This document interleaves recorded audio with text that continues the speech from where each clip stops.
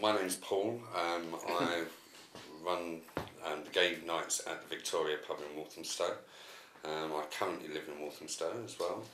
Have done for the last 12 years, 12 years on and off. But now settled in Walthamstow and running the Victoria Gay Nights and Gaelic, which is a club night in Walthamstow as well. Mine's Paul as well. It's not my surname, by the way. I'm 50. I work on Victoria every 2 weeks on the gay night. I've lived here for probably about 20 years. Forest Gate beforehand, Wanstead, and then Essex is where I'm originally from. But, couldn't wait to get away.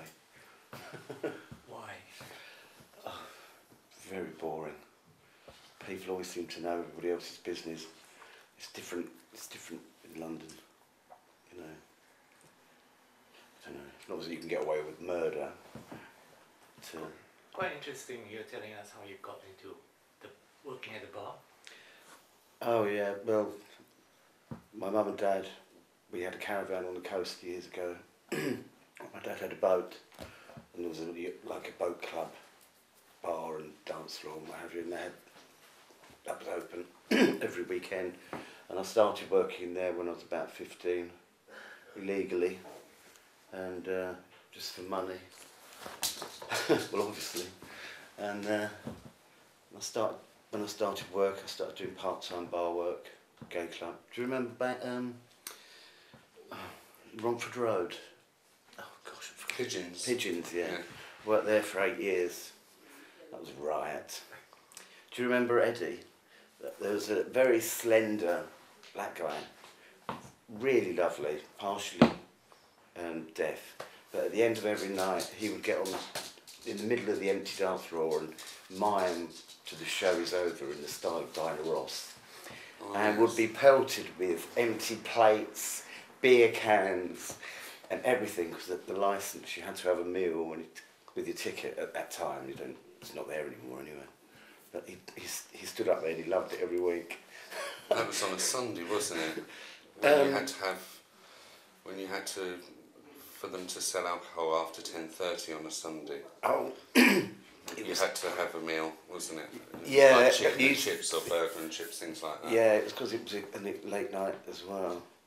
We used to love going to the Camden Market and then Black Cat for the drag acts on Sunday. And in the old days when the pub shut at 3, there was a pub called the Laurel Tree, which was known by all of us as the Laughing Laurel, which was all blacked out. You piled in upstairs, disco, and you just got drunker and drunker and drunker. With all your mates, it was marvellous. And why did you get into the club business? Basically because there was no scene in Walthamstow, no gay scene in Walthamstow. And I initially started the club because 2 friends of mine knew the owner of the club and they were initially asked to run it. But they didn't have really that much interest. They just wanted to go and get drunk and not really do anything. And I seemed to be running around for them, like showing people around the club because it's on 3 floors and everything. And then when the Victoria started, a friend of mine who was doing it, he was going away for a year on tour, and he asked me would I help them out, and I very kindly said yes, and it's just gone from strength to strength now. It was initially a once a month thing. It's now twice a month, the second and last Saturday of the month. And we now also do a cabaret night with Lady Imelda and CJ, which is Glam Jam. They've brought Glam Jam to Walthamstow, and that's on the first Saturday of the month, but that's not strictly a gay night. However, on the first one that we had, the good proportion of the audience were gay. So that's why I got into it, and now I can't see myself getting out. It's quite rare that I've actually had a whole weekend off. Well, you can't really, can you, when you No. work Friday and Saturday? Yeah. So it's quite nice to actually have one weekend out the year, because that's what it will be, out the year where I don't actually do anything. So, but I thoroughly love it. But you have a job in the week as well? Oh yeah, I work full time as well. So I have a day job.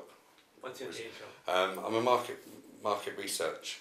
I'm a trainer and recruitment manager for a market research company, as well as doing interviews as well. So how long have you been in the club business? Only just over a year. Both venues had their year anniversary in the last few weeks. They were both launched end of August, beginning of September. And you said there wasn't a gay scene here? No, there hasn't been a gay scene or a gay venue in Walthamstow since East burnt down, or Central Station as most people remember it, or even the Artful. Yeah. And that burnt down 3 years ago. So I thought it was longer than that. no, well, it'll be 4 years in January. Cool. So Did you work at any of those?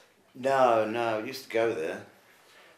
There used to be another club in Leytonstone High Road called Dirty Nellies, which was owned by women, and that's where a lot of the girls used to go. It was mixed, really good fun, but a lot of it closed down, and then, as Paul said, when the pub burnt down, there was nothing, nowhere really.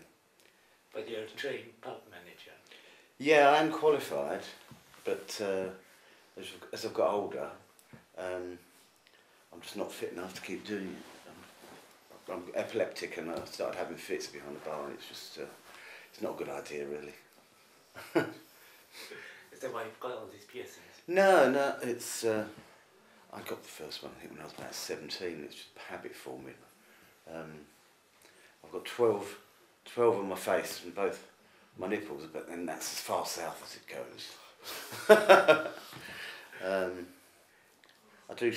It is funny, I do get stopped sometimes by people in the street, and they say how much they like it. They go, "Did it hurt?" As though somebody just strapped me in the chair and done it all in one go. And I said, no, it didn't actually, but the only one that really hurt was the nose. That really did. Very sore. You've got a different image, haven't you? pardon? Your image is completely different. Yes. Wholesome.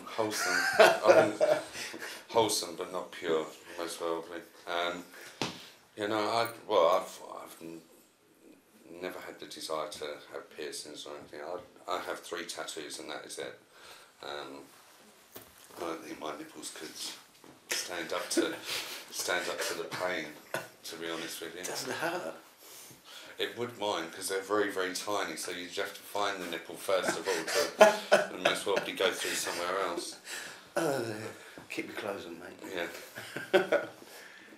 So have you ever had any abuse or discrimination? Me personally, no, not really. Not that I can think of. Even at school? No, because I was very straight at school. I was married at a young age with children, and then decided that I wanted to be gay, but not much later in life. So I've been gay over half of my life, totally gay. I'm now 45, so.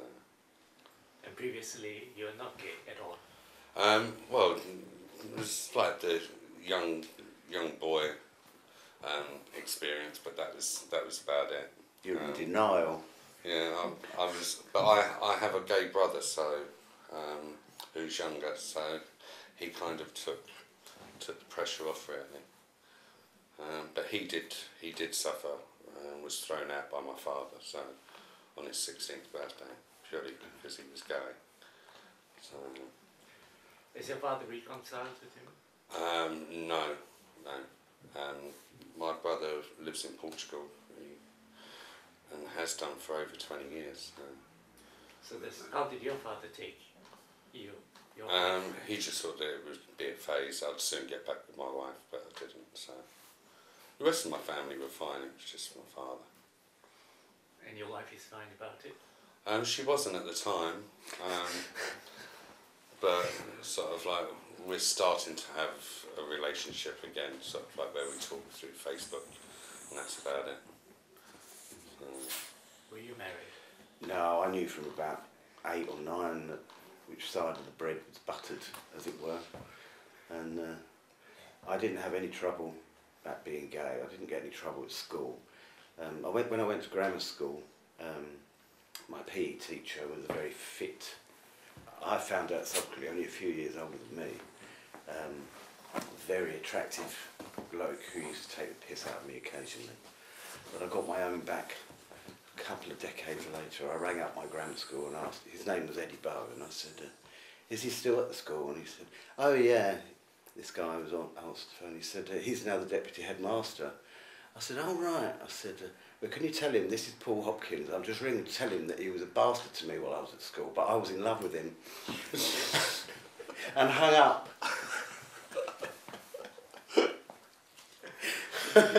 So I really have no idea what he looks like now.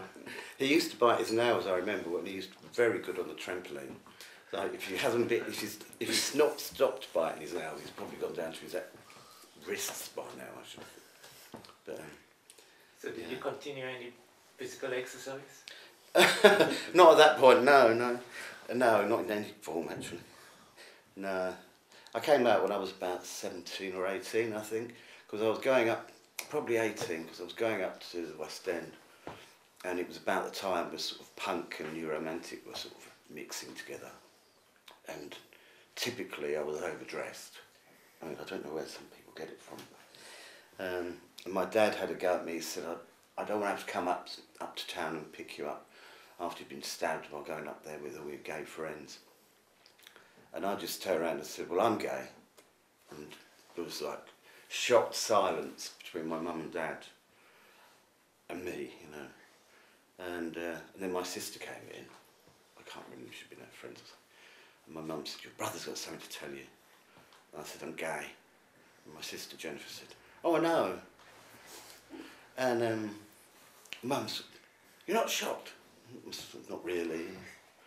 And 2 weeks later, within the space of 2 weeks, no time at all, Mum and Dad, very supportive, loved me, well, and they just put up with it. I felt guilty because I was adopted and I felt I wasn't going to be passing on my father's name, even though I wasn't really going to be, you know. But that's about it, really. But lovely people, very funny. So Walthamstow doesn't have a gay scene. Didn't have one for some time. What about the rest of East London? There's Stratford, isn't there? There was two pubs in Stratford, but I think there's only one now, the Angel. But that's more for children, I think. Well, that's what it seems like. Yeah, I went really there youngsters. You feel ancient. Yeah, I went there a couple of months ago, and it was like being at kindergarten. You actually thought that you were in a school because they looked as though they were still at school. And apart from the White Swan, but that's always a bind to get to. It's Limehouse, isn't it? Yeah, right up the way. It's hard to get to unless you pay a cab.